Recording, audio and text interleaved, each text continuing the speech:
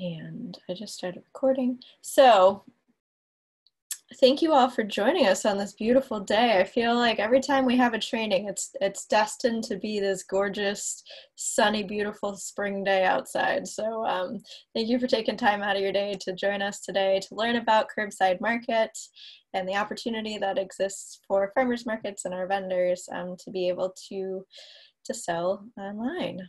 So with that, we are going to walk through the basic idea of what Curbside is, what the benefits are to you as vendors, what you need to participate, all of those pieces, and then also what the back end of the online system looks like. But before we do that, we want to do some welcome and introductions. So again, just so you all know, you might hear some of that dinging. People will jump on and jump off as they need to. Please feel free to do that. A recording will be available after this training. We'll send that out. So if you're a person that's taking lots of notes, don't worry. We'll send the slides, we'll send the recording so you can watch this at a later time as well. And again, put those questions in the chat box. And with that, I want to introduce our Curbside Market project team. So I'm Marie Boyd. I work with Healthy Harvest of North Iowa, and we are the holders of the grant that is making this project available to us all. So a little bit about us is just that we're a small nonprofit here in North Central Iowa that works to connect and educate in support of the local food system. So what that means could take hours, so we're just going to keep it short for now, but hopefully a lot of you know of us or have worked with us before. If not, I encourage you to check out our website. And with that, I'll pass it over to Andrea to introduce herself. Uh-oh. Okay, here I come. Hi, everyone. I'm Andrea Ebelsizer. I am part of this project because I am the broker for North Iowa Fresh, and we have been using the software local food marketplace for our multi-farm CSA and wholesale distribution up here in North Iowa. And so I'm helping with the project in order to facilitate the onboarding of the producers and vendors onto the local food marketplace, and also to just provide expertise with using the software for this project. In fact, we are partnering with the team, by letting them, I guess, piggyback onto our software subscription to save some cost for at least in the introductory couple of years here, where we're trying to determine if this project is going to be viable long-term. It saves some cost in software by sharing it and using it together.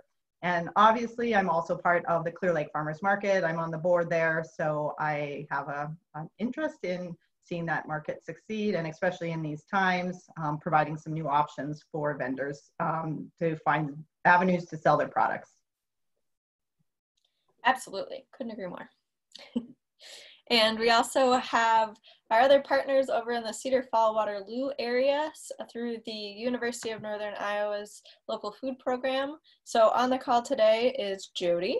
I will let her introduce herself. Hi, everybody. I'm Jody Higrick, and I'm the local food coordinator for the Cedar Valley area. So Black Hawk County, but also an additional 5 to 6 counties surrounding Black Hawk County. And our role with the UNI local food program is very similar to Healthy Harvest, is to bring people together around local food, connect those local food buyers with local food producers. That is my role in terms of this project and being a project manager through this USDA grant. I am also, though, the market manager for one of the pilot markets, College Hill Farmers Market. And Jaquan Campbell, some of you on the call know him. He has been a student in the past, and now he's one of our AmeriCorps Vista members, and he's also working on this project, but he couldn't join us today. Awesome. So we can say this project team has been working together for months now, trying to get this up and rolling. So when you hear or see our team referred to as the Curbside Market project team, those are the folks that you can think of and ask questions to, and we do our best to answer those as we go. So we do want to do a quick roll call as far as who else is on this call so we know who is out there, and just real brief, we'll go down the line. I have a list in front of me here. I'll call your name and then unmute you. And if you want to share your name, your business, and what type of products you sell. Briefly, again, like real quick, not too much detail, but just so we know who you are and so everybody else can know who's here. So with that, I have a Kelly Moore. Hi, I'm Kelly Moore. I'm with the CV Pepper people. We sell hot peppers, heirloom tomatoes, pretty much all summer. I also do some baked goods. Nice, love it, thank you. All right, Steve Otto.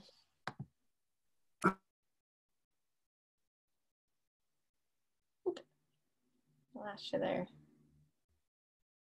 We unmute you, Steve. Oh, I'm sorry. There we go. I unmuted me locally, but Steve Otto, I'm with Otto's Wood Fired. I make artisanal sourdough bread baked in a wood-fired brick oven. Awesome. Fantastic. Thank you. All right, we have Abby Ripe. Forgive me if I pronounce anything wrong.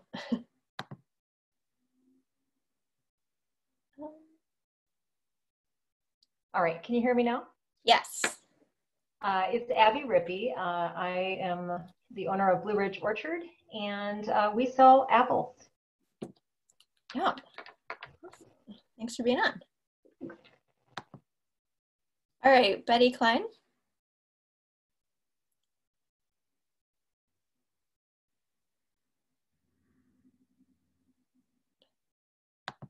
And we do cookies and other things. It's a family group things. My wife and my sister-in-law, and we work together on the project. Perfect. Thank you. How about Brandon Brown?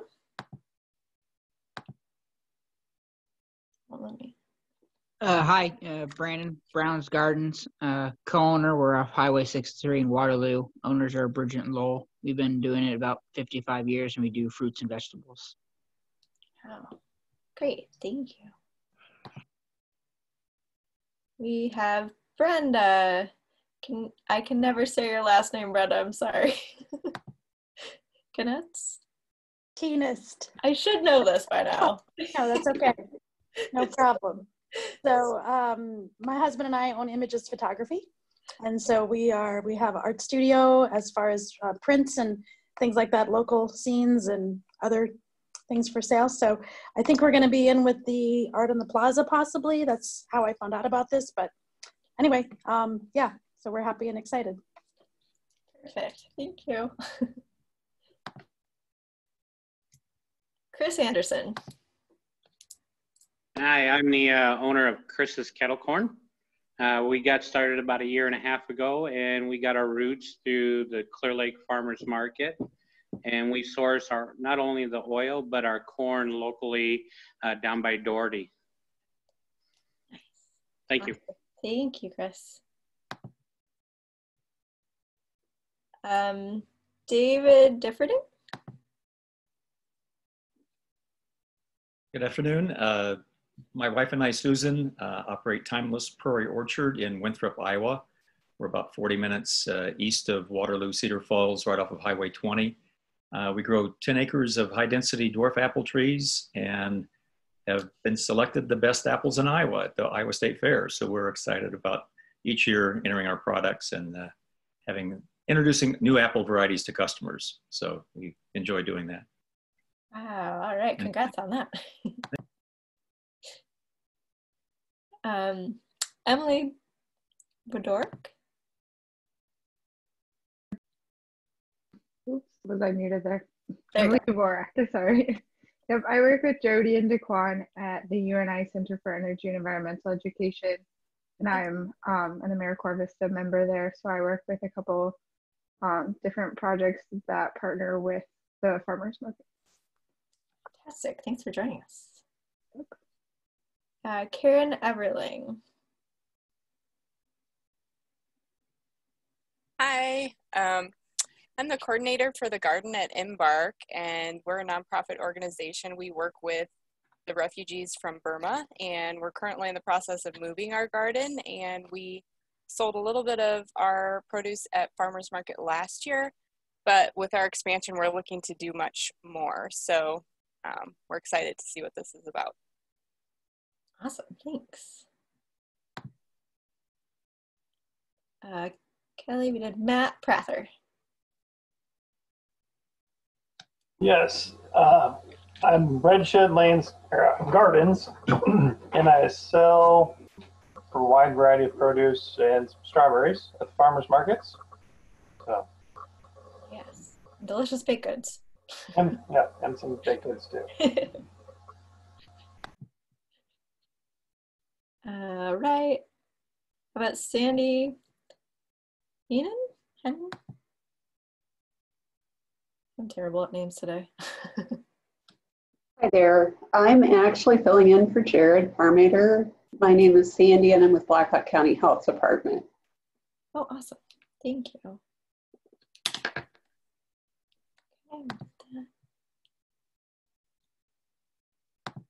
Sarah Helliso?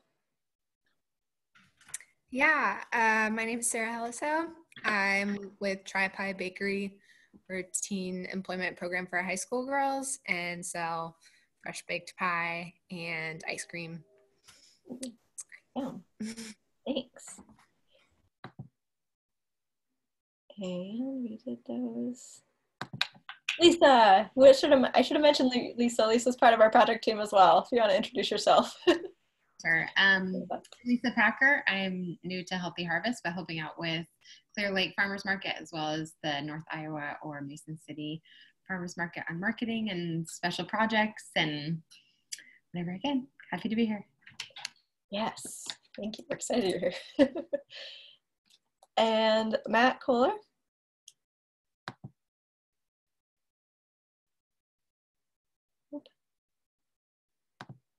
Just with, Matt Kohler with Wings and Things over by Missouri with, we do duck eggs and meat ducks. Thanks. Good to see you. And I think, did I get everybody? Did I miss anybody introducing? I think. No? All right. Well, thank you all for joining us. It's exciting to hear just the different perspectives and different business owners that are involved at our markets and are interested in this project. So we just like to give that opportunity. So also, so you guys can get to network a little more too. So with that,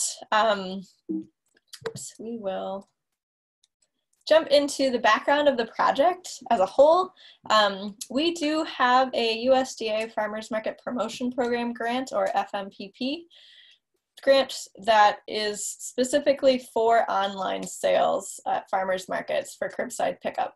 So we joke that this, with all this unfortunate circumstances, this was actually really great timing for us because we put the proposal in June, heard about it late last fall and started working on it this winter. Little did we know that online sales would be even more important during these rare times that we're in. But definitely wanted to create a opportunity to expand farmers markets to a different customer base. We know that there's a lot of folks looking for convenient online shopping that might not have a lot of time to stop at market and wanted to really be able to expand market into that space. So that's where the idea of this online ordering system came from. And especially with that curbside delivery component, or pickup component really. We will be piloting this for this 2020 season as well as 2021. And we'll hope to, as all goes well, hopefully we'll move this into the 2022 season and let it start having its own legs as a permanent offering after that point. But for now, we're figuring it out as we go. So we ask for your understanding and support as we do that. The project is aimed at 5 local farmers markets in year 1, which is 2020. We're focused on Clear Lake Farmers Market, North Iowa Farmers Market in Mason City, College Hill Farmers Market in Cedar Falls, and Waterloo Urban Farmers Market, and of course Waterloo. And with the goal of adding the Cedar Falls Farmers Market in year 2. So those are the markets that we have in this pilot project. I know there's been some great questions previously about adding other markets, and we would love to explore that in the future, but until we get our feet under us, that's kind of who we're looking at right now. This project has been we got the name for Curbside Market is what we're calling it. So when you start seeing promotions based on Curbside Market, that's us. Again, as Andrea kind of alluded to previously, we're building off North Iowa Fresh's success with the local food marketplace system, which is an online order platform. Especially with COVID, there's a lot of them out there. And we did a significant amount of research going into this as far as identifying the best platform, and we really believe that this is the best one, not only because it is used here locally, but also there's several food hubs around the state that use it, and hopes for what it could look like in the future, as well as some really cool features that make all of our lives easier, like automatically printing pick tickets, which we'll talk about later, and labels and things like that. So we're excited for what that looks like. And really being able to use a system that's specifically built for this purpose. The goals for the project include increasing the number of farmers markets utilizing online sales systems. So we know that some of you maybe are doing online sales already, and we're excited for you in that effort, but we know that it's a barrier for a lot of folks as well. So we want to get more farmers and business owners involved in online sales. We want to add a broader audience base, as I was talking about previously. I mean, knowing that there's a whole bunch of customers that would buy local if it was more convenient and more easy for them to fit into their lifestyles. We want to get at that audience base. We want to increase local food purchases in North Iowa, as I think a lot of us do, right, with farmers markets in general, but we want to make sure that we continue to increase that demand for local food. We want to continue to support the success of our farmers markets. So that was something big that we did not want this project to take away from the farmers markets in any way. We want to build on farmers markets and help make them sustainable and viable options for you all as vendors. So you'll hear that kind of woven through our messaging, but also when we talk about why farmers or vendors have to be set up at market, it's to make sure that we continue to create that existing base and make sure we have nice, vibrant, full markets, but that we encourage new vendors to participate in market through participating in Curbside. And I forgot to link to that. Yeah, so again, reach that new audience of customers and make sure that we are reaching new folks through market. So we also wanted to make sure that you knew that part of this is trying to take some of the burden off marketing for folks as well, because online sales, if we can drive people through the system, it helps all of our vendors as a whole and our farmers markets as a whole. So we're trying to take on some of the work of doing that promotion effort and make sure that everyone is aware that farmers markets are out there, and specifically through the Curbside Market, but just generally, markets in general are going to benefit from that too. So some of the methods that we have planned for that include billboards. So digital and static, although we did joke there's not as many people on the roads. So we're kind of walking through what that looks like for this year, but it's still important. Social media, we know everyone's on social media, so of course we're getting on there. Radio ads, we're gonna work on a text service, especially for folks as reminders about the carts being open and closed and pickup and all of that good stuff.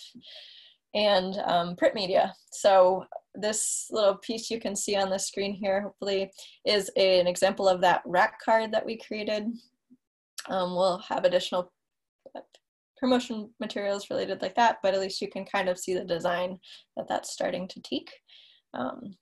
And yes, so lots of different promotion avenues to, again, get that different customer base in through this system. So with that, I'm going to pass it over to Jody to talk about some of the benefits that Curbside Market offers our vendors. Yes. Hi, everybody. Maria already touched on a lot of these, but there's a few more on here. And again, we just wanted to have those benefits all in one spot. Again, when we are doing a lot of the talking today, we did submit this grant a year ago. And so we were, really researching and looking at new opportunities for farmers markets pre-COVID. So keep that in mind. But again, we also know that the benefit could be even greater with everything going on this particular season. So that opportunity to reach more customers, we did, as part of our research, we did an online survey asking people if they would be interested in an online ordering system at farmers markets in our area. And there was quite a bit of favorable response. People were interested in there. A couple people even commented, for example, yes, I have young children. Maybe I'm a single parent and I just can't bring all of my children to the market. I don't have anybody to leave them with. I can't make it to farmers markets. There was different instances when people, have health problems and they couldn't get out and walk throughout the market. So finding those customers, again, really reaching those customers that maybe want to support local, that for whatever reason, due to time, health, they're not able to attend the farmers markets. Again, we realize that this year we may be capturing some of our regular farmers market customers with COVID, but again, we really, really wanted to reach more customers for our farmers markets and our farmers market vendors. We also know one of the reasons that we started this project is just that continuous convenience factor that people are ordering more and more online. More and more places are offering the online groceries.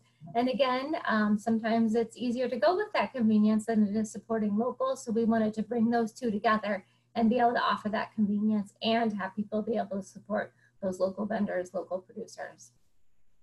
Additional opportunities for sales. We all know that there's bad weather days when it comes to farmers markets. And again, while we were trying to target other customers, maybe we're going to reach our current customers that day on a day where the forecast isn't or people are forecasting ahead. They will have to plan ahead. They won't be able to order online right that day to give you guys time. We'll talk about that.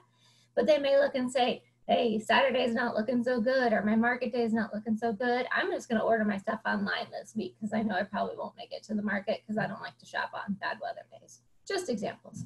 And again, we've thrown out people may want to use it. They may want to still support local. They might not feel comfortable for whatever reason coming to the market with COVID-19. This system is going to accept credit cards for you as a vendor. So you don't have to do anything with that piece. We have it's built into the system. There's something in place that accepts credit cards from our customers, and really that's the only way that they can pay at this time. So it's a guaranteed sale with that credit card, but nothing that you have to do on your side as that producer or that vendor. Marie mentioned all the great opportunities for marketing. So while we're marketing this project, we're marketing essentially these 4 farmers markets that are part of this pilot project. So that increased marketing. And we know that all of our markets, we can always have lots of marketing, never too much marketing when it comes to our farmers markets. We're hoping that it helps you guys plan ahead as vendors. So you will have 24 hours to know what has been sold online, and hopefully that will help you plan and what you plan to bring to the market. And again, we're going to talk about all of this as we move forward of what that looks like.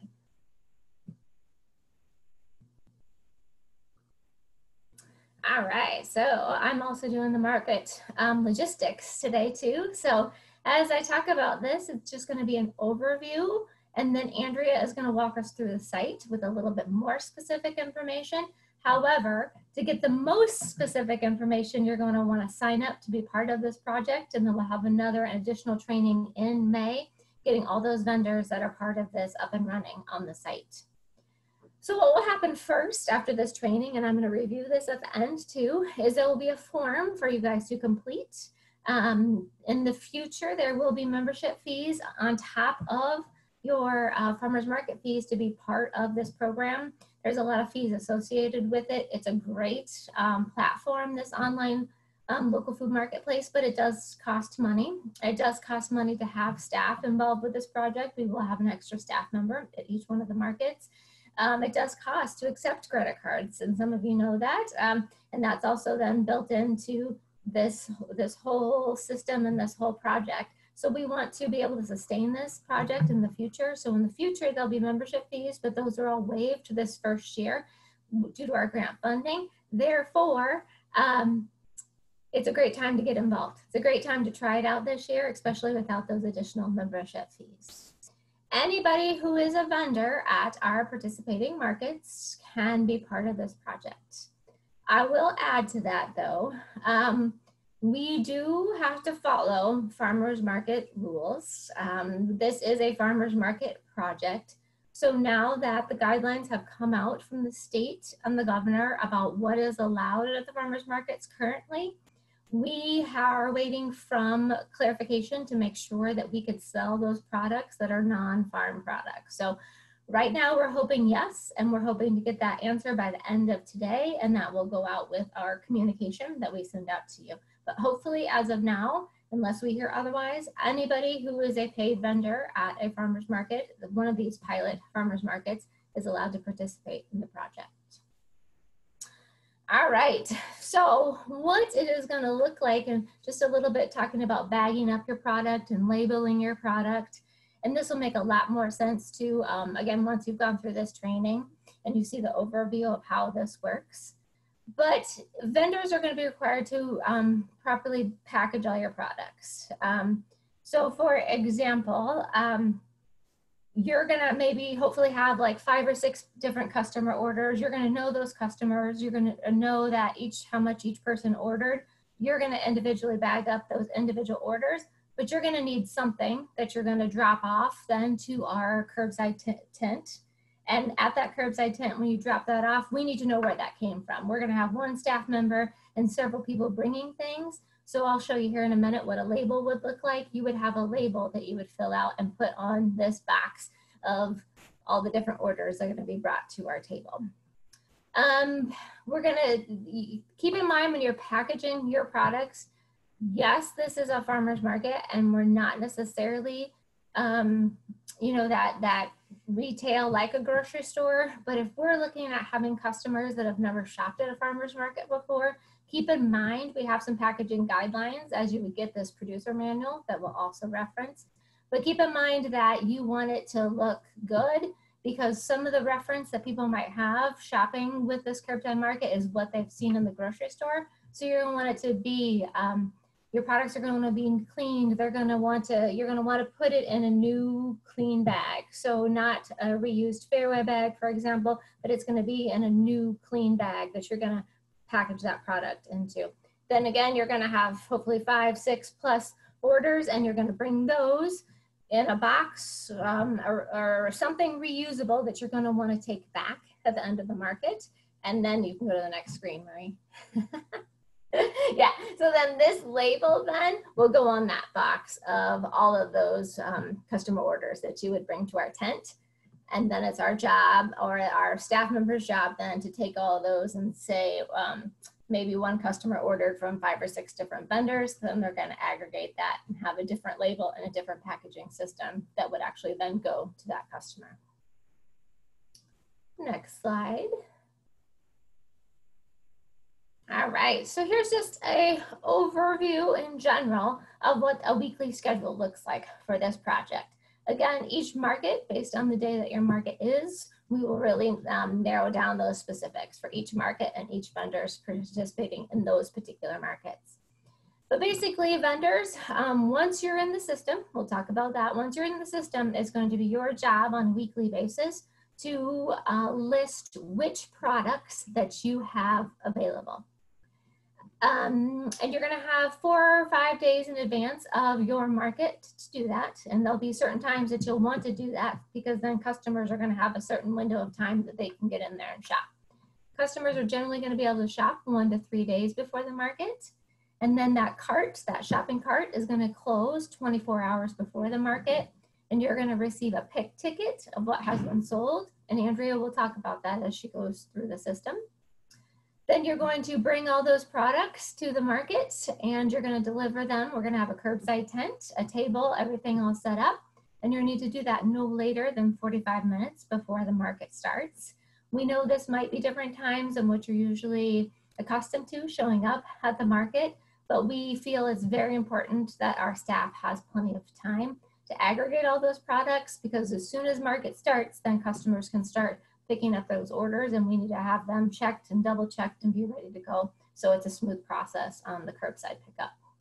So our customers are going to drive on through, they're going to get those orders, and again, we're still working through those logistics, but we're really looking at that no contact. So there'll be no contact between our staff and those people picking up, especially this year with the COVID-19. So as you bring, again, all those orders that you're going to have, you bring them to our vendor or our curbside tent. You're going to want to make sure that you bring it in one of like the wax reusable food safe boxes, or some kind of a plastic tote, something that you can clean out every week and reuse. We don't want our staff members to have a ton of boxes that they have to figure out what to get rid of at the end of the market. So if you can just keep that in mind, bring it in something that you can take back at the end of that market and reuse from week to week. All right. Thanks, Jody. So now it would be Andrea's turn to talk about the website and software. All right.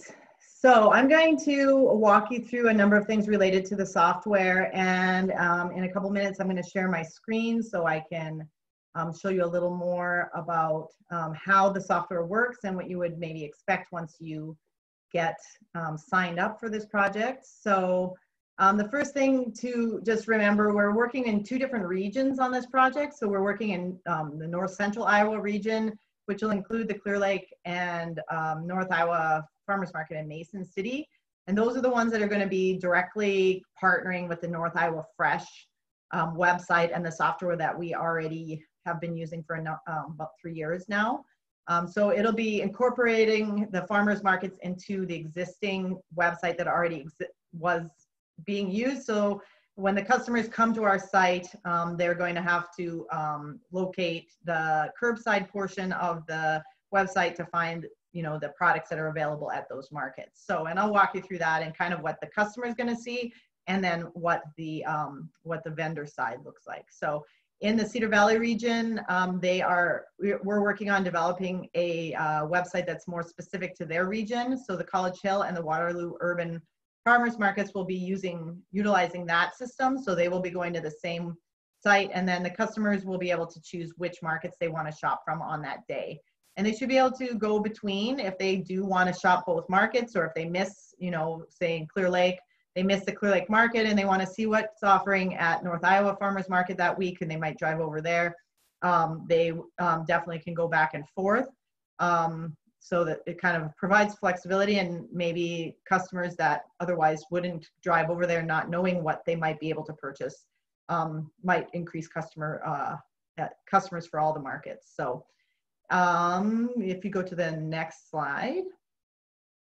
So I'm gonna, I guess, maybe share my screen here. Like Marie mentioned earlier, all these slides are gonna be available to you after the training. And so I have kind of the slides are laid out as a summary as you go through.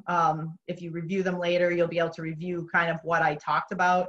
But for now, I'm gonna kind of go off the slides and share my screen so I can actually walk you through what the sites look like. So here we go. Oh, cannot, maybe. Now I can, maybe. Here we go. All right. Okay, so does that look, you guys can see, Marie, yes? Okay, so this is our North Iowa Fresh website. And like I mentioned, Cedar Valley is going to have a slightly different look. It'll be, I believe it's green layout and the Cedar Valley logo and things like that. So keep in mind, this is what North Iowa vendors are going to see, and the other one is going to be slightly different with the actual color scheme, but the options for the most part are going to be the same. And so like I said, the North Iowa Fresh with our Bounty Box program, which is aggregated CSA, we've been using this site for a number of years now. And so you'll see both, I guess, names on here. So we have North Iowa Fresh and then the Curbside Market. And as we're making this project up as we go, so to speak. We are adding stuff in and adjusting it to work for both or all the projects together. So Curbside Market, you'll see referenced in some places right now, but be assured that the website is going to go through a little bit of a facelift to get a little more clarity for those customers coming in to shop the farmers market. It's going to be more obvious that that they are in the right place and that they should be shopping on this site. So but for now, this is what they're going to see.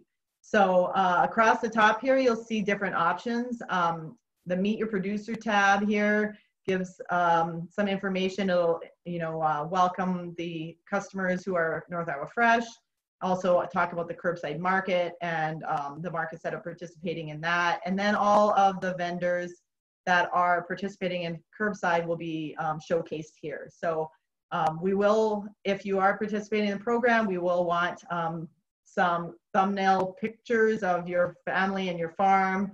And we'll walk you through that a little more of what kind of pictures, but we always like to have a little representation of who is the face of the product on this page. And then as you click into some of the vendors or the farmers, you're going to see a lot more description about their farm, where they are, who they are, contact information, some information about that farm and what kind of practices or different methods that you're using for creating or growing or creating your products. So we will be asking for pictures of farms, logos if you have them, and that sort of thing. So you do want to keep in mind, like Jody has already said, we're trying to reach an audience that might be used to seeing a fairly professional looking website that's got a clean look and a lot of information about the products that they're trying to purchase. So we do want to encourage people that to fill in the information and give as much, details about yourselves that you think are important that customers might be interested in. So of course it varies a lot between our vendors even about how much information is there, but I do think if a customer is particularly looking for something, it is good to have that information available to them on the site. So you might notice here this Andrea's Test Produce. This is going to be the one that we are using as a sample today, and I will show you how to log into that. So that's my fake producer right now that we can kind of walk through, and I'll show you how that looks in a minute. But then the customer can go through this, and if they're interested in shopping now, they can decide if they're looking for the Bounty Box subscription, which is our North Iowa Fresh CSA. We also do a la carte, or kind of like an online shopping cart throughout the season, so they could shop there, or they could go to the Curbside Market, and then it'll link to showing them exactly which products are available for the Curbside. Of course, contact us. Like I said, I've also updated this so that it's welcoming to the North Iowa Fresh and the Curbside Market partnership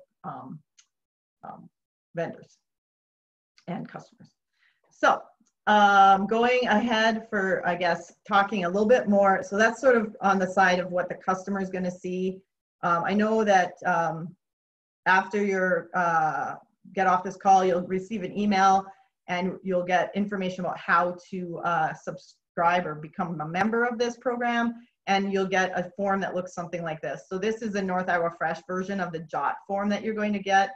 And it's going to ask you a lot of questions about your farm, about your contact information. And that is because we're going to populate the producer profile for you initially, so that when you go in, your information will be in there, and then we're going to give you a login and password so that you can access and update things in the future. So, but we are going to ask you for all this information and update that. Here is where you'll also put in your thumbnail picture. You can upload your pictures right into here, and then also we'll ask you some questions about logistics, about which markets you are participating in, if there's anybody else you want to have access to the site, and things like that. So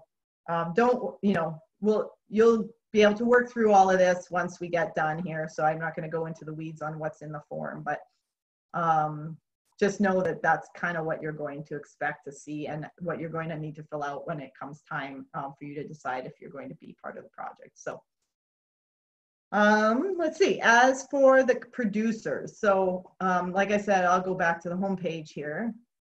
when you come and you want to log in, once you've decided you're part of the project, you want to, we have your profile created, you're one of the producers listed on the Meet Your Producer page. Then if you want to go in and list your products or update your profile or anything like that related to the sales aspect, you're going to need to log in. So you'll need to go to the very bottom of our site here, and there's a little button down here, producer login. So keep in mind, this producers need to go to this little button on the bottom. If you're a customer, there's this little person icon, this little white person in the top bar here. That's where you go to shop or log in as a customer. But if you're a producer, you go way to the bottom here and you click on producer login. And then I'm going to go to my fake producer here and show you kind of what you're going to see on the other side of the software. So once you're logged in as a producer, you're going to get this dashboard, and it's going to indicate obviously who you are and which markets you're participating in. And then if you go to settings, that's the first place to look. Settings, we're going to try and populate all of this for you from that JOT form that you are filling out. So we'll have that information already in there. But like I said, if there's any time that you want to make adjustments, change a phone number, update who the checks go to, anything like that, this is all stuff you have access to do on your own in the future. So we just want, because this project is coming up quick, we want you to get a head start and not have to navigate all of this on your own. We're going to get you started that way. So when you go to the info page, again, this is going to be the information we asked for the About Us from this. If you go back here to the website where it said About Us and Practices, that's where that information is going to be.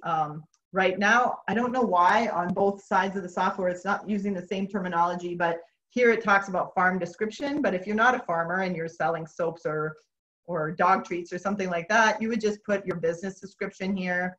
And then when it says farm practices, you would put in, maybe something related to how you make your products or any details that you're in for, you think your customers might want to know about that. So don't get hung up if you're not a farmer. Don't get hung up on the terminology on this back end. Predominantly, this software is used by food hubs and CSA businesses and these types of direct-to-consumer online sales for farms, but it's not exclusive to that in our case. So yes, just so you know that. Logistics-wise, we're going to have this filled out for you, whichever markets that you're involved in, and that sort of thing, and information of where your pick list is going to go to. So, and like I said, you can also add extra users. So if you know that your wife and husband both want to be able to access the system, or an employee or somebody like that that's going to help pull the orders, you may want to have multiple people be able to access the system. Let me see. Okay, so the next thing we're going to talk about is a little bit related to the products. And if you want to list a product for sales, how do you do that? So again, most of your controls are going to be on this black bar. So we're just going to move up and look at the product one here. Oops, I'm going to delete this because I'm going to come back to those red skin potatoes in a second. So, this is a really great area for you to prepare for the season. So because we all know we get into the middle of the season and it gets busy, and you are thinking, I hardly have time to get my listing up before the market opens for sales. This is a way that you can be prepared for the season. So I would encourage you to upload or populate this section as fully as you can in anticipation of what you're going to sell throughout the whole season. And if you do that ahead of time, it's going to save you a lot of headache later. So you can, in this section, put in all of the products that you think you might sell, even if you never sell them this year. If you think you might, go ahead and put them in here, set them up, have them ready to go, so that then it's going to be a one-click deal after that for during the week when you're busy and you're trying to quickly get your items listed on the online sales. So the other reason is if you need to customize or make a product that didn't exist before in our North Iowa Fresh system. So like I mentioned, we're using this system already for produce, meats.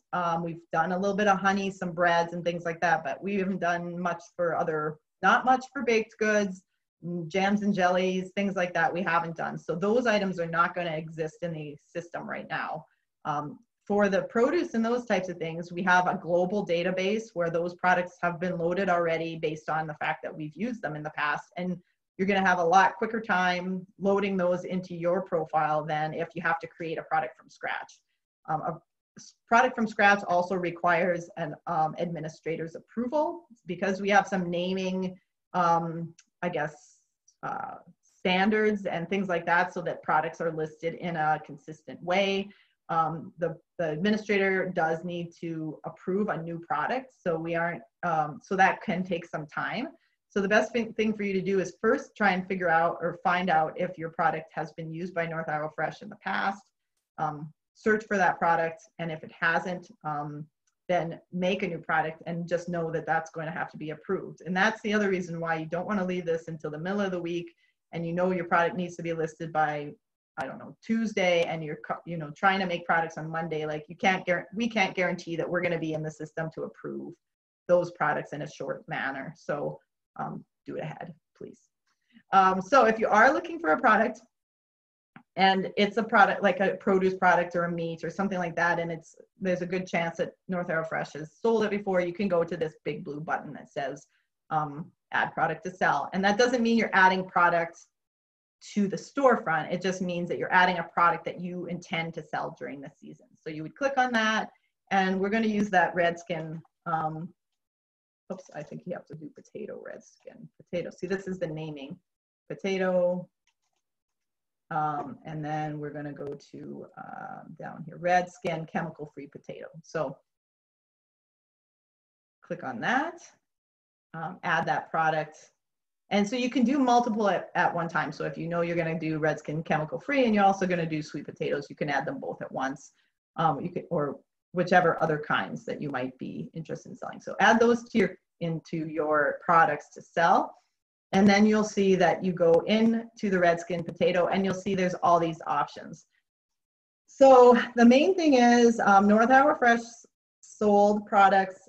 We sold them essentially bulk or bags to grocery stores and restaurants, and also now direct to consumer on our a la carte through the Bounty Box. But when you pull these up, you're going to get a bunch of options that maybe don't apply to farmers markets. And that's because the software hasn't been used for farmers markets in the past.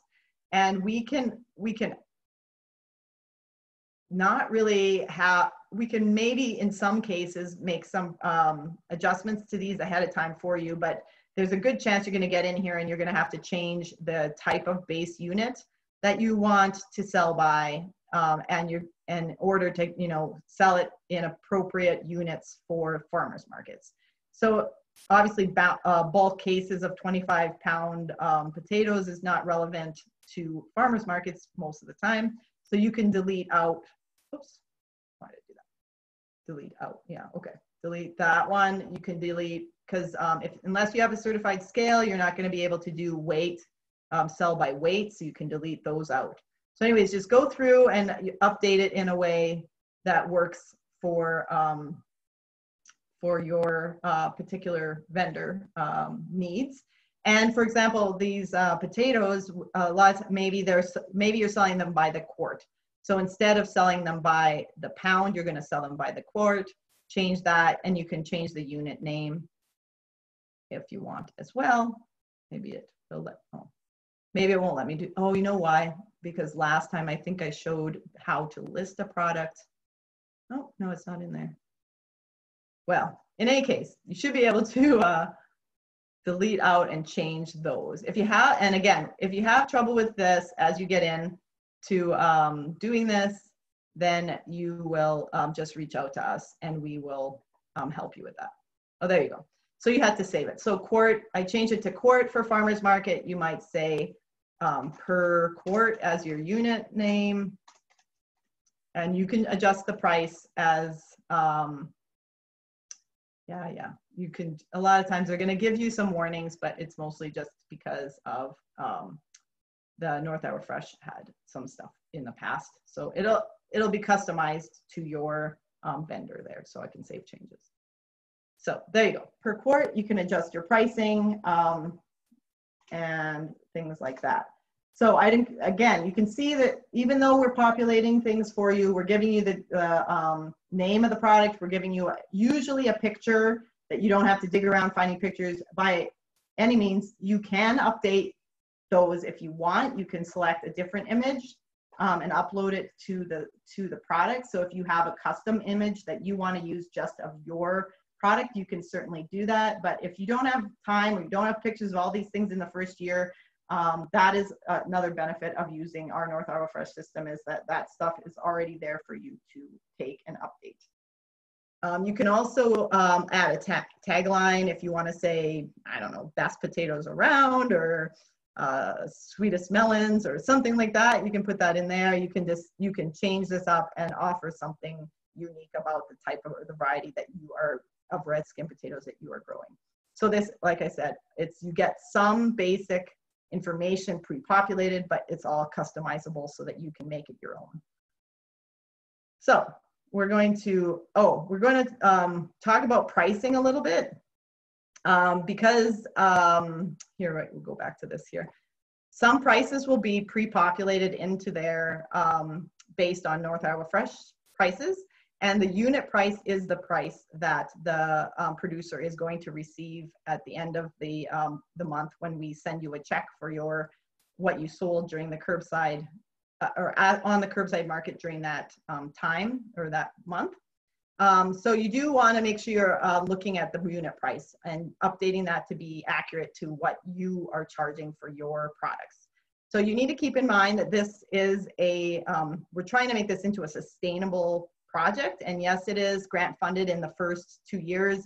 That helps us to get all the time that we've spent to coordinate this market, bring it together, figure out all the logistics. It helps us to pay for software in the first couple of years.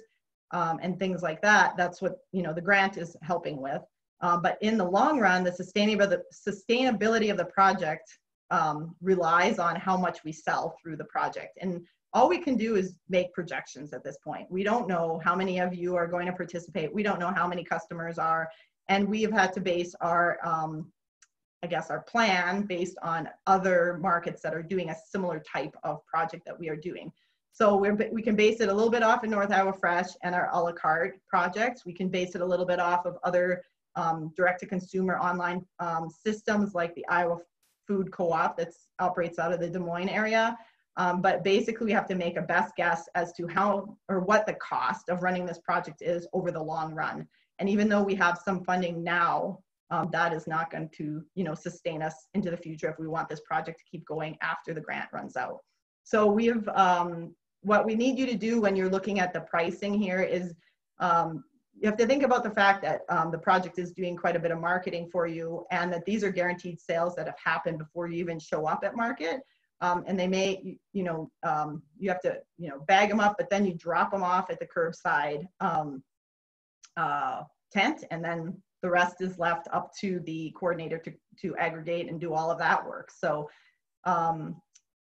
I would suggest that you want to think about the pricing as you need to price it lower than what you would sell at your market. So I wouldn't say exactly a wholesale pricing, but something like about 17% or so lower than what you would sell at the farmer's market at your booth, because obviously at the booth, you're spending the time sitting there, you're setting up your own table, you're setting up all the display and all of that stuff. And then we are going to also charge about a 17% margin onto the customer for the convenience of being able to shop online, pick up at the curbside, not have to walk through market. It saves them time, and people are willing to pay for that convenience. So it's sort of like a split. The producer is taking a little bit less than what they would charge at the booth, but we're also charging the customer more so that that they get that ease of being able to just show up. So the full, if you need more explanation on how that all works, please let me know. But basically, that's that's how we figured out the margin, is to be able to balance that between the producer and the paying customer. So keep that in mind. You want to be sure that once your product gets online and is on a storefront, that it's still in a reasonable where people will still buy it. And we know that people are willing to pay for that convenience, so they're willing to pay more than what they would, if they had to come to market. But we still can't have them it priced so high that people just won't buy it. So, and we're going to talk a lot more about this when we get into the second training if you sign up as a producer. So, so as I said, you'll want to populate this as best you can. If you go in and you try and find a product, I don't know, say, oh, maybe butter was, maybe I used that before. We have buttermilk bread and we have butter lettuce, but we don't have butter. If you wanted to sell butter and it's not listed in all of the options that we've already gave for North Iowa Fresh, you can create a new product, and you will have to create a name, a base unit, and all the same stuff, but you'll also have to upload an image, do everything from the beginning. And this is the time when your administrator will have to approve it. So these are the ones for sure you don't want to leave till the last minute. But that's another way of adding a product. So, and then once you're ready to list, if you and we're into a period and you are ready to list your product for sale on the site, unfortunately, because we are a Saturday and a Tuesday market, and today is Monday, it's our day where everything is rolling over. So you can't see exactly what I'm going to talk to you about right at this second, because everything is closed right now for customers. But usually there's a button over here, a plus button. It's like a cross. And so normally you would go in there, you would press that button. That doesn't exist, and then it would ask you how many of those particular products you want to list. So if you wanted to list 10 bunches of asparagus, you put those up, and 20 quarts of potatoes, and whatever. You could list those all, and they would show up here under availability, which doesn't show up right now because it's closed. But again, we'll talk through this a lot more if you actually are ready to become a member. And then after you've done that, we have 2 to 3 days, close to 72 hours for the markets for the customers to purchase. They will get some notifications through our Facebook and all of our marketing to let them know the cart's open. They'll go in, they'll make their purchases, and at any time you can come in here and you can look and see what you have sold already, so that you can help plan, your harvest or whatnot. But at 24 hours before your market start time, so if it's Saturday at 9 a.m. is the Clear Lake Farmers Market opens, Friday at 9 a.m. you'll get a pick ticket. And the pick ticket, I did make an example. Where is this example? Here it is. Of what your pick ticket will look like. This was one from One Step at a Time Gardens back in June, but it will break down what you need to bring in that box that Jody referenced to our curbside tent. So if you need to bring beets, it'll tell you what selling unit your beets were. It's best for you if you have 1 or 2 different selling units, so that you don't have to figure out a whole bunch, and that's less mistakes also on the side of the aggregator. So it's best if you have 1 selling unit for each of your products, and if a customer wants more than 1 quart of potatoes, rather than giving them an option of buying a 4 quart, just let them put 4 quantity in and then you give them 4 1 quarts or something like that. So keep it as simple as you can, and again, we'll walk through this more later. But anyways, this was what your pick ticket will look like, and it'll give you the breakdown of what you have to bring, how much of each one, how much you're making, and then a total of how much you made that sales period. So it's pretty straightforward. It should be kind of like a checklist for you of how to pack your boxes for the curbside. But actually when this is active, it'll also give you, at this pick ticket, it'll also give you an option here of a here it is, packing list. And so you can also pick pick which period we're in, and then print out a packing list. Or you can do it by your phone, where you can actually click off the items that you've already packed so that you know you have them all. So I think that is most of what I wanted to tell you about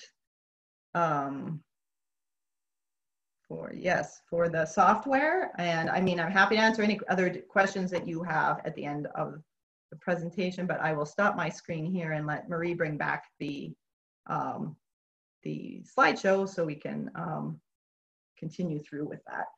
So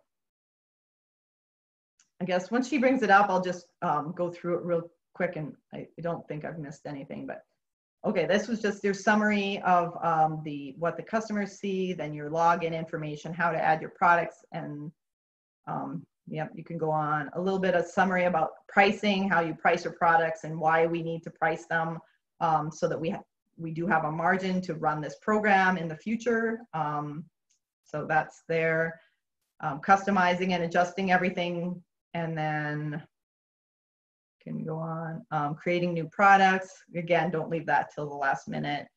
And oh yeah, that is a good point. The last point here, when you do sign up and we get you into the system, when we send you your welcome to the North Iowa Fresh Local Food Marketplace, Local Food Marketplace does have a really nice producer manual that gives you information of how to do all of this stuff we just talked about. So it's the software company's version of training, I guess. So it'll be a reference guide that you'll want to kind of keep the link to or download it or something for future reference, so that if you need to go in later and update things or list products, it should walk you through that as well. So, and then, yeah, once you've listed everything, it'll go it'll tell you when it's going live. You can update throughout the period. If you put in, you have 10 bunches of asparagus and you go out into the garden and you're looking and you're like, I really think I'm gonna have like 20, you can go back in and update that and add more anytime during when that period is open. The other way is if you get out into the field and you realize, oh, it didn't really, have as much sun as I expected, maybe I'm not gonna have 10, you can take those off too, as long as they have not sold. So you do want to be a little careful. I'd be kind of cautious on your listing and almost a little underestimate, because like you could always bring the extra to the market if you have extra and sell it there. But we don't want to have to be telling customers that things are not available once they've purchased it. So I'd say be a little cautious about your project a little lower than you expect. And like I said, you could always add more or take the extra with you on market day. Rather than us having to go back and refund customers, which is not going to be very good for our, I guess, customer relationships. So, and producers will get payments once a month coming from North Iowa Fresh at the end of the month of all their sales during that month. So, let's see, vendor requirements. This is Jody. This Jody. Good. We're gonna. I think I'm done. So, yeah, see what all the fun talking about the technology, and we're gonna pass it over to Jody to talk about vendor requirements. Yes. Okay. Thank you, Andrea. All right. So again, some of this has been touched on earlier, but what it takes for you to be a vendor and be part of this project is you must be a paid market vendor in one of our 4 pilot markets. You can only participate in this project on the days that you plan to attend the market. So if you're an occasional vendor, you cannot list product for the week that you will not actually be at the market. After this training, we're going to send you out a producer manual that's going to have everything that we have talked about today and more. So it is really your guide to being part of this project. We do require that, just like farmers markets, that you do have liability insurance to be part of this project. Andrea talked about the pricing structure, and one of the things that you'll just have to check the box is that you agree to the curbside market pricing structure, and that you are going to keep in mind the prices that you're listing and be mindful of that in terms of those additional costs that are associated with this project. Some of you may already have an online system going on and that people can purchase your products other ways than in person, and that's okay, but we do ask that you don't have an online system that competes with this one in terms of people picking up your product at farmers markets. If, for example, you are a meat vendor, every license that you would need to sell meat at a farmer's market, you'll need to have to sell your meat as part of this project too. And we will ask for any license that you guys do have. We'll want to keep that on file as part of our project. It is recommended that you have some kind of food safety training, whether that has been the FSMA training, the Food Modernization Safety Act training that I know many of you have participated through Iowa State and what they have been offering. Some of you may have in the past done some GAP training. Any food safety training that you have had, again, for our records, we'll ask you to upload that and we'll want to keep that on file. Again, it's not required, but it is highly recommended. And in your producer manual, there will be a link to modules, I should say, that Iowa State University has online, and particularly like modules 1 and 2 would be very applicable to some basic food safety. It's also recommended that you have a water test, and again, not required, but recommended. And if you have had this, that you also upload that so we can keep it as part of our file. And again, that you're keeping food safety records as part of, again, your normal farm operations. I know many of you already do this, but it is recommended as part of this project too, that you would also do that. Okay, so next steps. Thank you all for joining. We're not done yet, but thank you for joining us today.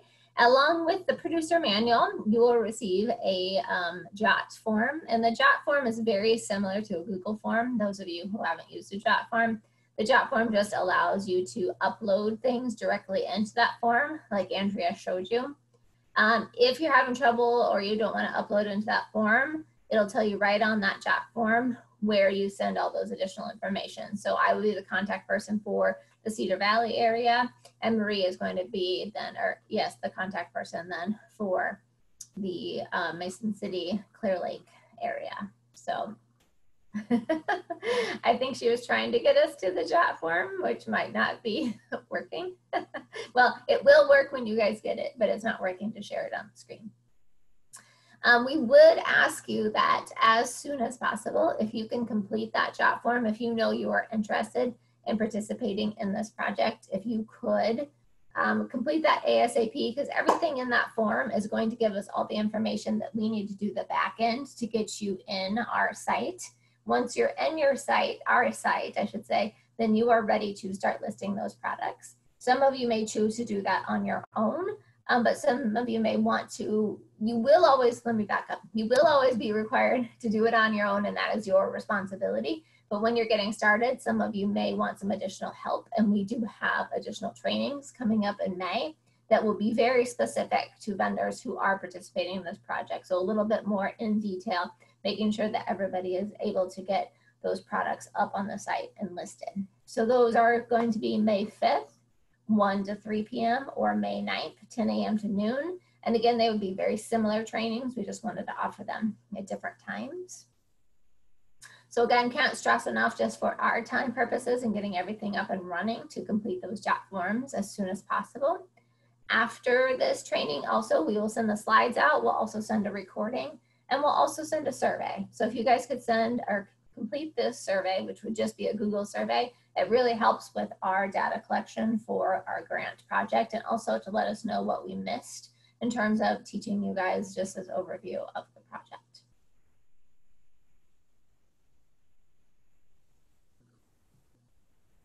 Great, thank you, Jody. So with that, we did want to make sure you had our contact information for the project team. It's on here. It'll be in the email that we send out as well. But know that you can reach out to any of us with questions. And like I said, with the pilot, we're doing the best we can to answer all the questions. So with that, it's Q&A time. So we do have some questions that have come in through the chat that we want to address. We also had some questions that came in with completing your registration that we want to address. So continue to use that chat and throw questions in there, and we'll walk through as many as we have.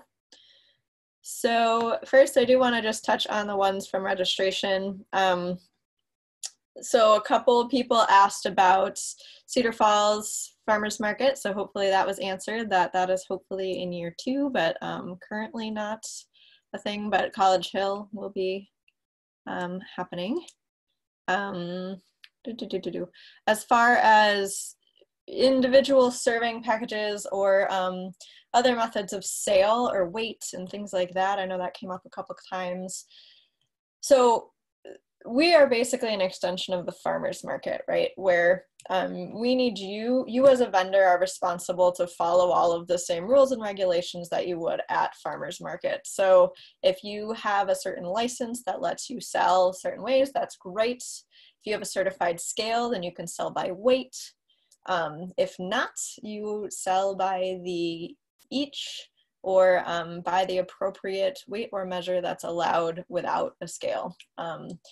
For produce, we list those out in our vendor manual, but for baked goods and whatnot, you really need to dig into those regulations that are out there. We can certainly direct you to those if you're unsure where to find them, but the Iowa Department of Inspection and Appeals has some really great documents, food code to read up on that and what's allowed as far as individual packages and what that has to look like and labeling requirements, such like that.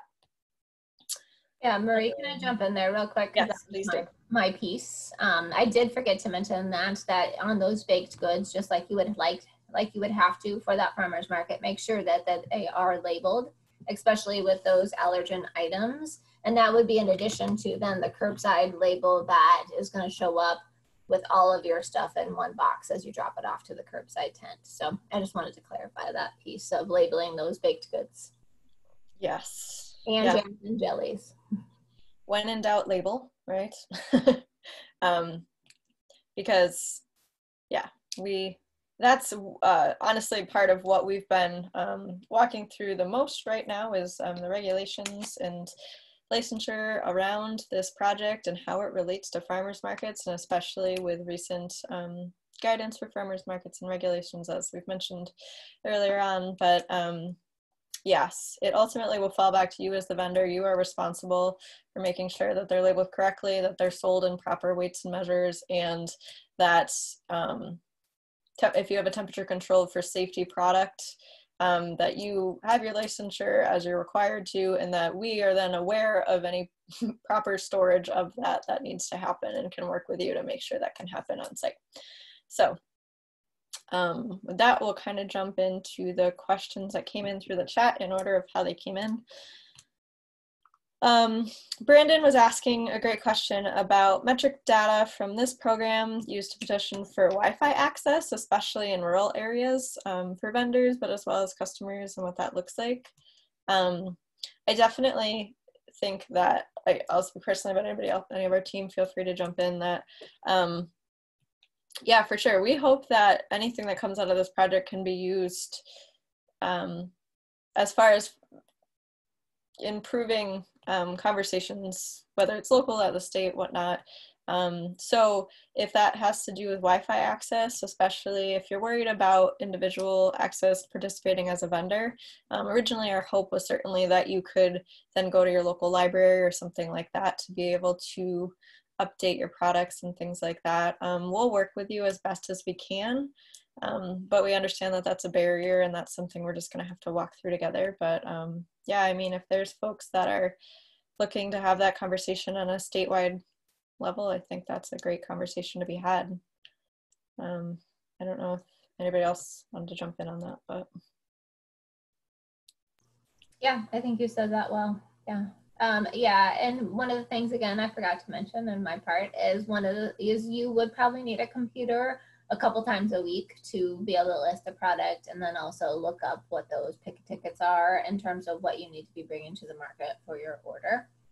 And again, our recommendation was using local libraries. However, we know that those are closed.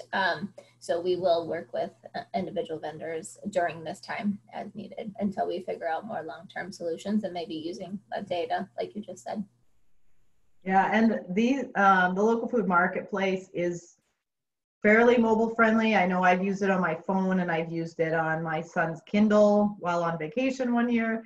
Of course, it's a little bit tricky because it's a small screen and you have to scroll across and up and down. But I mean, it is doable if you have to do it on a phone. Ideally, using a desktop computer or a laptop or whatever is a lot. Like you could see the screen and everything. So it's a little easier, but it is, I mean, especially if you're going to be doing product uploading and customizing, I'd recommend trying to get to a computer to do that. But on a weekly basis, just for listing products, that kind of simple stuff can be done from a phone. So. Great, thanks. Hopefully that answers the question, Brandon, but feel free to comment if it doesn't. Lisa mentioned connecting with the person with refugees from Burma, so hopefully you all can connect. I think that was Sarah, maybe. Kelly asked about labeling product by weight and the need for a certified scale, which I think we kind of went over, but yeah, making sure that if you had a certified scale, you can sell by weight. If you don't, you cannot legally. That's not us. That's Ivan and the weights and measures team at the state. So I do know that I believe, I mean, the barrier, of course, is the cost of the scale, but as far as the annual certification of the scale, I think it's $9. So if you have a scale and you just have been intimidated by the process of getting it certified, I think it's a fairly easy process, but I don't know what they're doing right now. But in general, you can use your, you can use the, you know, each, like you mentioned, like if you're selling tomatoes or you're selling peppers, just price them by an each, or melons. I know that not all melons are exactly the same size, but you can come up with a pretty good average price for those, which we do all the time for North Iowa Fresh.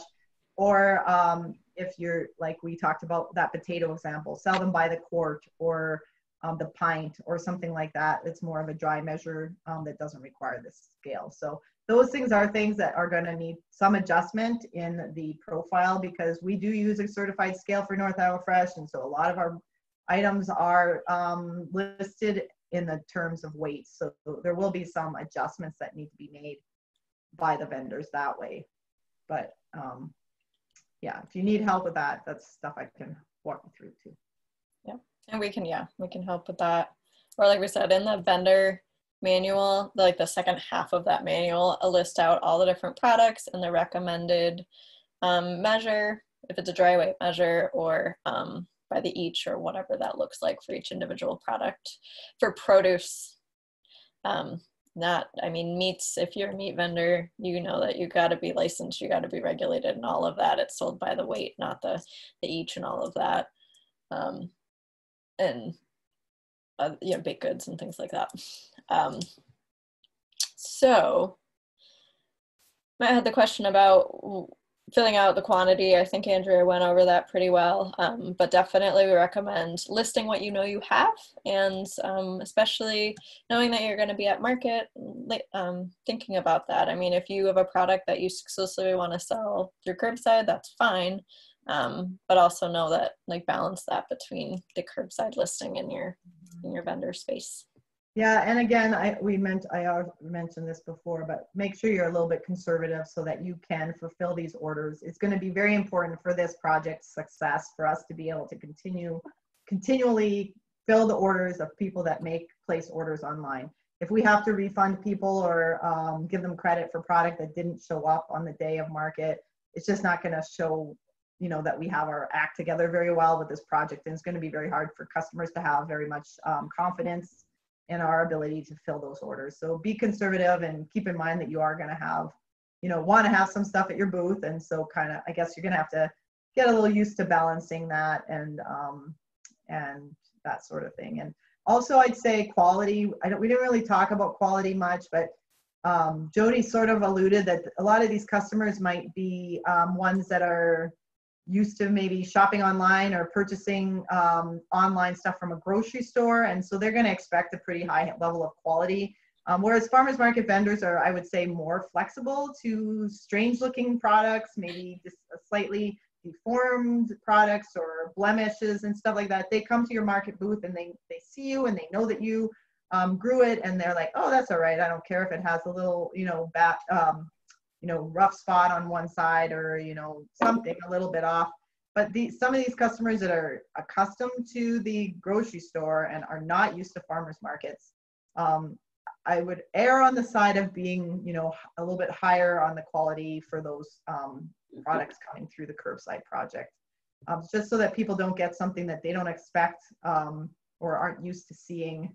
And just, again, for customer service and for the, follow up, so the customers come back next time. We want to make sure our quality is very, very high. So, right, or labeled as such if it's that's true. I mean, we could have some items on the website we could list as well. I mean, in the produce world, we call them seconds. I would say we might want to call them uglies or something like that for the customer. We can make categories for those types of products if they're seconds. But unless you have a lot, and we do have boxes of seconds tomatoes that we sell as canning tomatoes or things like that. But unless you have, I would recommend, for the most part, those are things that you might want to just keep for your booth so you can explain to the customer that everything's, fine, taste and everything like that wise. And then that's easier for a vendor to explain in person than trying to explain that online sales. So, I mean, not that it can't be done. You could definitely put in your description and you could sell something for a lesser price if it's considered to be an ugly or something like that. But unless you really need to move those products, and I would maybe reserve that for your booth. So, yeah, good. Chris asked about pictures, which I know is perfect. We did that.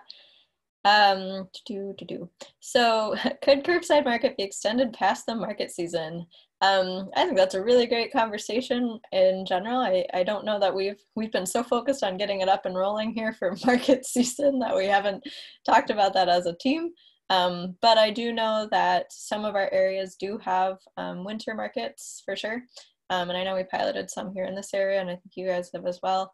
So yeah, I mean, I think that's a great conversation for us to have if Curbside can move into the off season in support of those markets as well, for sure. Thanks for the question. Yeah, so Chris asked the question about, this is Curbside pickup only, farmers market still happening? Yes.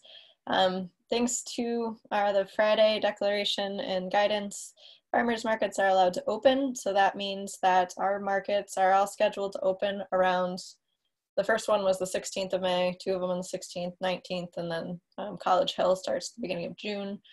But yeah, we do require that if you're selling through Curbside that you be set up as a vendor on site, with a little asterisk there as we wait on news about some of our artisan vendors and if they're allowed to sell through Curbside right now, but they're not, due to that recommendation, or the recommendations and declaration that only food and farm products are allowed to be sold at farmers markets. So of course we walk through that, but yes, this is all for Curbside pickup in general for the training. Hopefully that makes sense. So I think what you're saying is we're hoping that we will be able to allow all farmers market vendors on Curbside, even if they are temporarily not at market. Yes.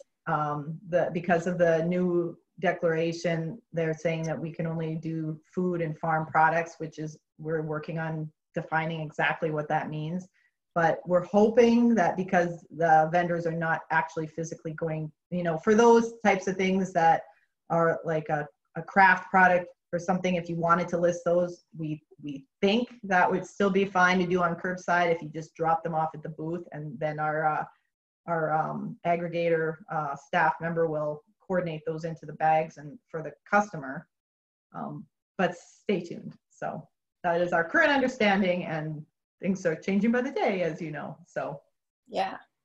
I also have one other question here about vendor payments and whether they could be deposited directly into a bank account. We currently are not doing that, but I think we possibly could. So let me check into that deposit options and see if those can be just directly deposited, you know, if we go through the process of getting that information. And we use North Iowa Fresh uses a small little bank in Belmont. So, and we have had a few instances where, you know, some of the technology of the bigger banks is not as user-friendly in Belmont. So that might be a glitch, but I will check into that and get back to you. Yeah, that's a good one. There's also a question about FMNP and veggie vouchers being accepted through this program, and I will throw in there EBT SNAP with double up food bucks, all that good stuff. So where we are right now is we want to get this pilot up and rolling, so we're focusing on credit card, credit debit transactions currently. But we definitely have it on our radar to work to make this a program that's accessible for everybody, right? That's our ultimate goal. But as you know, if you are a part of any of those projects, you know that there's certain steps that you have to walk through, and pre-sales being one of the limiting factors on some of them. So we're definitely looking at it. We're working to look at that, but no promises that it'll be in the near future that we can accept that, but we do hope to eventually be able to, yeah.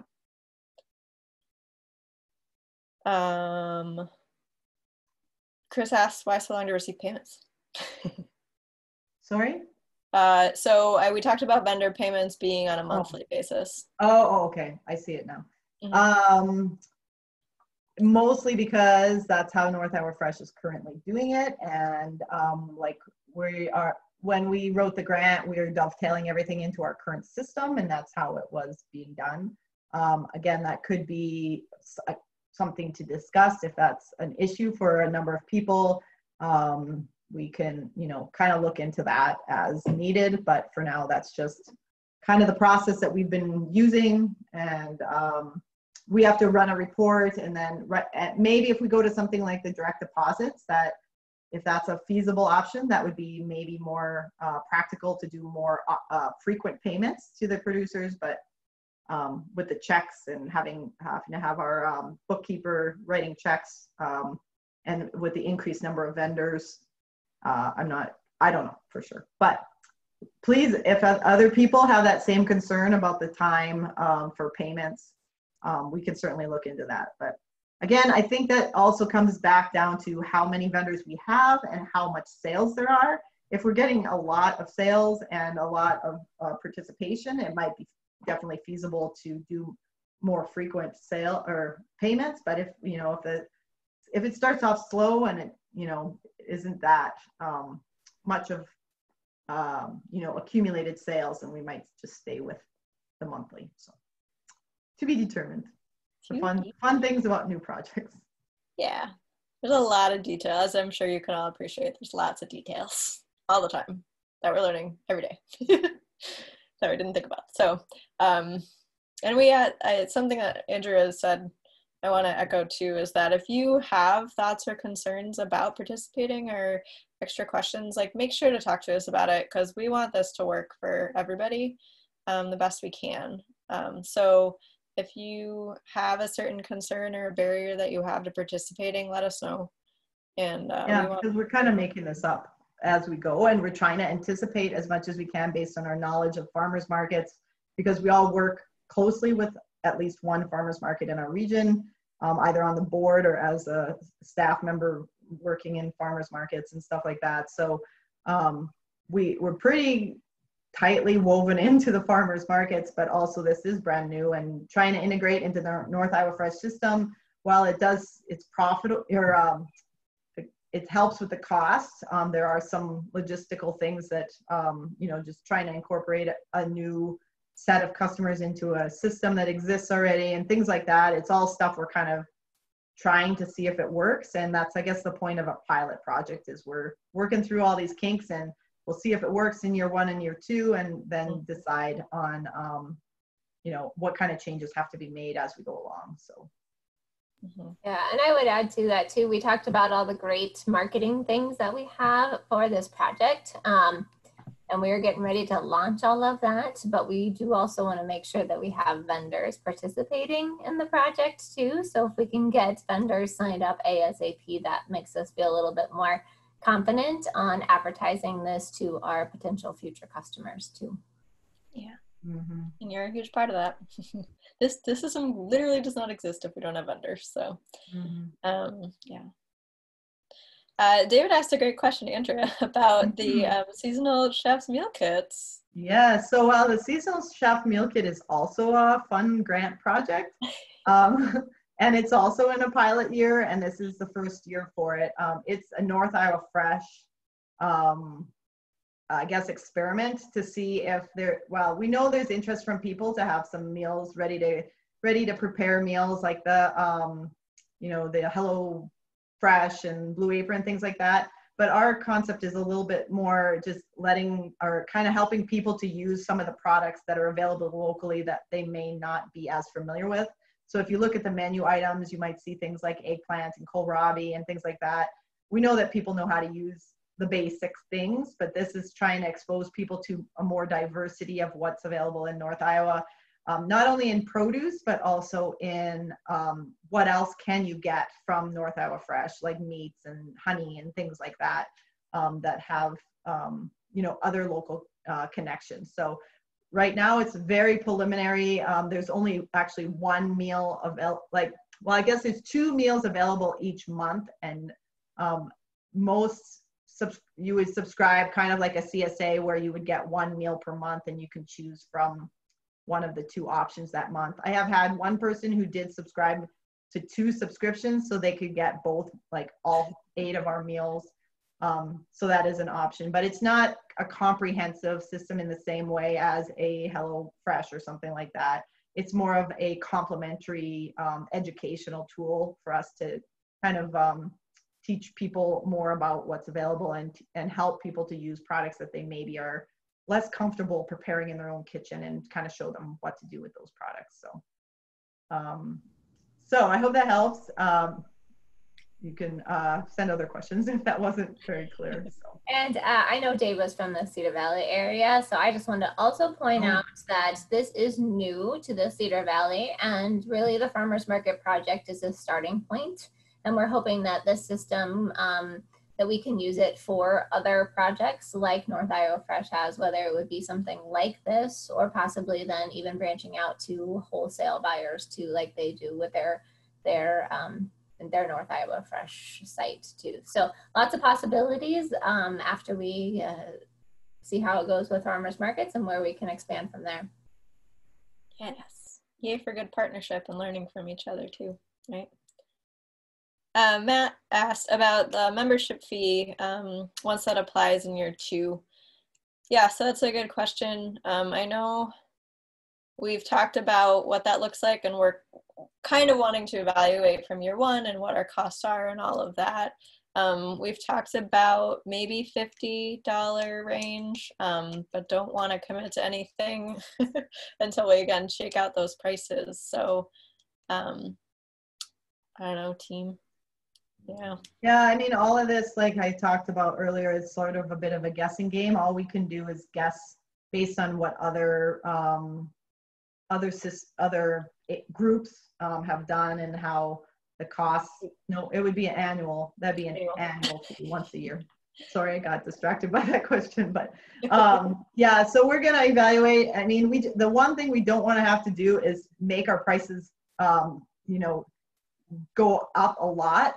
So we're trying to kind of set a price that we feel is going to cover our costs in year 3, so that consumers become, you know, familiar with those prices. We don't want it to jump, you know, 20% in year 3, and then all of a sudden people are like, you know, what happened here? We're buying something for one price and all of a sudden it's a whole bunch more expensive. So we're trying to set something that's reasonable, that consumers and works for everyone, consumers and producers, but also can keep this thing rolling when there is no grant funding. So the monthly fee, like for the first year, we know that this is a learning thing. It's a learning thing for us, and it's a learning thing for you. And there's going to be weird things that come up that we didn't anticipate, and there's going to be, you know, maybe delays sometime in getting responses because we don't know the answer. So we don't want to, you guys kind of get a freebie if you join this year because all that stuff is going on.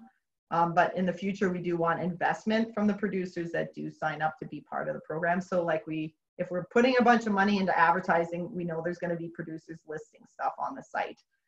Because the other bad thing is if people start to buy into this and they see our marketing and they show up at the site and there's nothing for them to buy, it only takes 1 or 2 times. I can tell you this from North Iowa Fresh because we piloted our Build Your Own Box last year, and it only takes 1 or 2 times when a customer comes on and they don't have enough stuff for them to buy that they stop looking to buy there.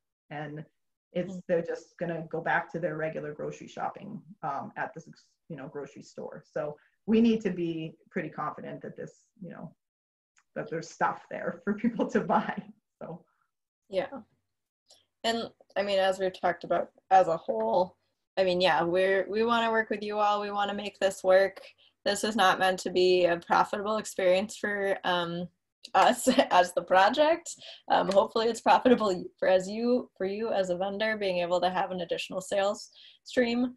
But yeah, so we don't want anybody walking away from this thinking that we're trying to skim off a bunch of money and then put it in another pot. Like everything that's rolling through this process would be supportive of the project, supportive of those costs, again, to make it as sustainable as possible. But there's nothing worse than getting all of you and all of our customers in a great system at the end of year 2, and then year 3, we're not able to have an on-site coordinator, for example, to do all the aggregation, and then not able to offer it again. So that's where that's coming from. So I guess I could take a stab at this next question.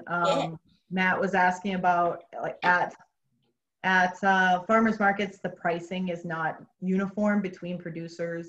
I guess we have to look at this as your online storefront or your online booth.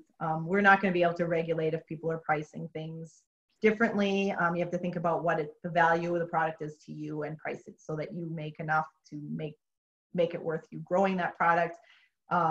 As same as at farmers market. I mean, it is obviously people shop around at farmers market. They walk down the aisles and look at what people are pricing, and then they sometimes they, I don't know, like the look of your booth set up better and they come back and buy from you. Sometimes it's the price, maybe it's the look of your product. So I would just recommend that you do a good job with your producer profile online. You do a good job if you have, you know, a unique product, like if we're talking carrots, if it's rainbow carrots, go ahead and upload a nice picture of your own carrots, and maybe the next person's won't be as nice if they're charging less. But other than that, we can't, it's just impossible, like, for us to be able to regulate that kind of thing, just like we don't at market. So I guess it's going to come down to the consumer making the choice. And if they know you, or if you present well on your products and give a nice description, then they may choose, you know, the more expensive one anyway. So yeah, and I think that's important to hit home too, is that your profile, I mean, as you saw, it's tied to you. So if you're buying red shed carrots, you're going to know you're buying red shed carrots. And especially if they're a regular customer, they're going to see that quality, they're going to know who they bought it from, and then hopefully go back to you. Or vice versa, if they buy from you and they don't appreciate the quality, or they think the price was too high, they're not going to do it just like they would at farmers market. So we've been trying to make sure that's something we liked about this system, was that it is tied to the vendor. It's not like an aggregated, you're just going to go on and buy carrots. Nothing wrong with that, but that's not what this system is for. It's meant to be your storefront, just like, or the vendor booth at the farmers market. Which reminds me, I did want to touch on something that came up in our last training, was the online competition piece. And I think Jody did a great job talking about it, but just to reiterate that again, like if you have an online store and you do online sales other places, we encourage that. We think that's great. What we just don't want to see is we want to see the success of this program again. We don't want to see somebody trying to create another online sales system for the farmers markets, doing an aggregated, you know, sales situation in competition when we're trying to make sure we're working with everybody to make this work. So definitely, if you have your own online sales system, we're not asking you to stop that by participating in this project. We just want to make sure that all goes well and that all is clear with anybody who goes to shop through Curbside Market. So, yeah.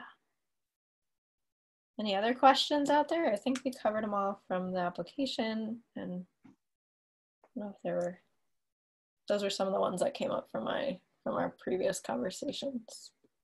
Love it. Thanks, Chris. We're excited. Hopefully you're with us.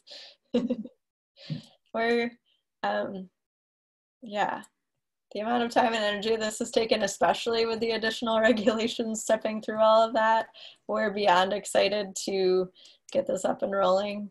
And which I'm sure hopefully you all are as well, and excited for farmers market season to start. Excited and nervous. How about that?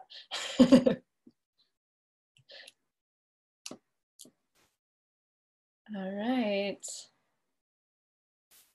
Well, I guess watch for your emails for those items that Jody said, and then feel free to reach out to us after you get off if you think other questions, or when you're going through application, and share this with other people that weren't on today. We did do a training, what was it, a week ago Saturday, so we had a big group, like about this size, maybe a bit bigger on the first call. So lots of people have interest, but there's probably still other ones out there that are looking for, you know, a way to sell.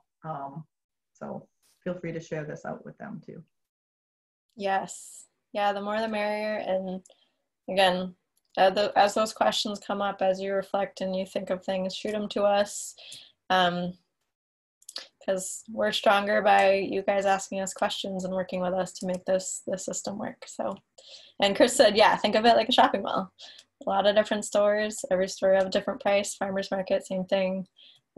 Yeah, we know everybody has slightly different products, different quality, different prices. That's the customers like choice, we find. So, and we want to encourage that. So, yeah, awesome. All right. It's not like last chance for questions, because again, we're always available, but in a group setting. Here we are. And we hope that you sign up and that you join us on our May trainings to really dig into the back end of the system further. Thank you, Karen, and everyone for joining us on this call today. And get out and enjoy this gorgeous day that we have. And yes, thank you for everything you all do too. We appreciate it.